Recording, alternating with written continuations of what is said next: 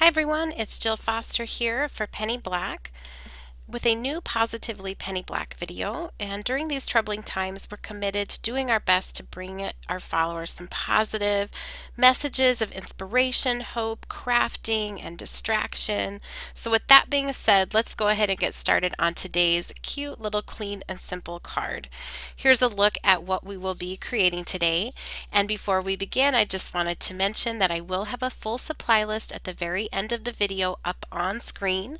So if you want to look at in detail any of the supplies that I'm using today, just hit pause at that time and you can check it out.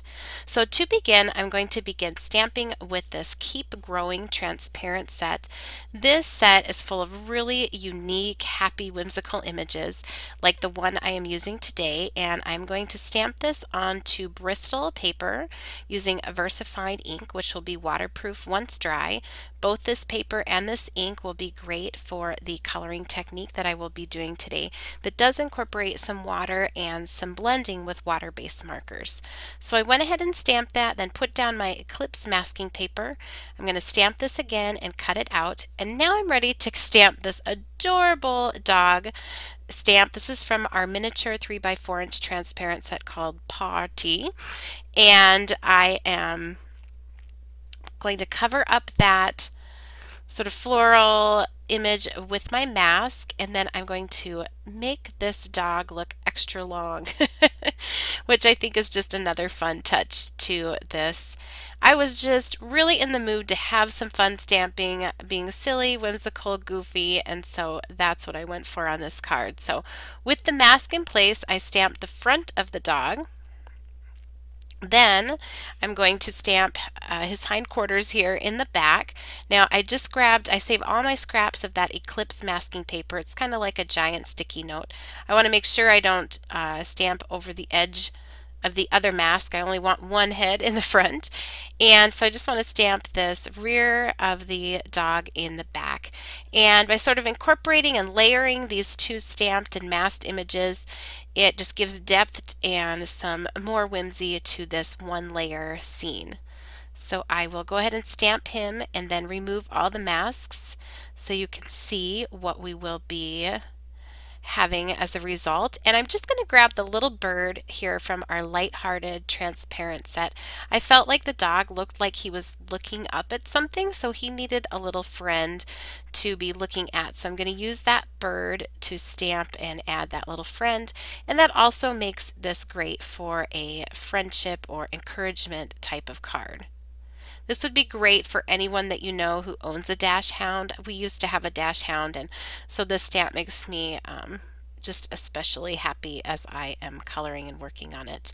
Now I'm going to be doing all of my coloring and painting using Arteza Real Brush pens and Arteza Twine markers, and I've made several videos recently explaining my exact techniques for doing this, so I will link one of those for you down in the YouTube description box below. So if you want some more detailed step-by-step me talking about my choices and how I'm doing my blending and inking, be sure to check that out.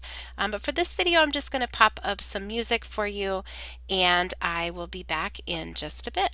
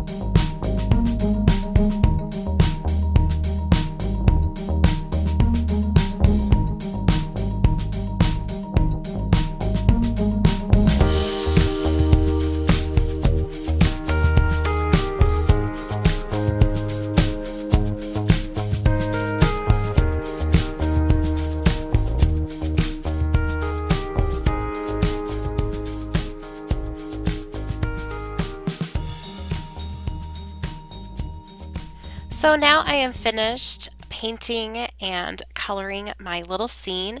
I was ready to add my sentiment, and I have chosen a sentiment from our Magical Friendship set. There's some really wonderful, encouraging friendship sentiments in here, and I stamped that just using some black ink right down close to the image just to keep everything tied in together. And then finally, to add a little bit of interest to this clean and simple card up near the top of the card, I went ahead and die cut the top border or the edge using our Stitched Edges die. And I'll give you just a close-up look at what that looks like. I layered this panel onto a standard 4 1/4 by 5 1/2 inch A2 white note card, and that little bit of detailing up at the top I think just finishes off the clean and simple design. So here's another look at the finished card. I hope you had fun watching this video. If you did, please be sure to give it a thumbs up and subscribe to our channel, and also ring the bell so you receive a notification each time we post a new video. We also invite you to fill your feed, so to speak, with our Facebook, Instagram, and blog posts, where we are just filling those up with all things happy for you during these times. And I've linked to all of these for you down in the YouTube description box below. And here's that supply list as promised. Thanks for watching.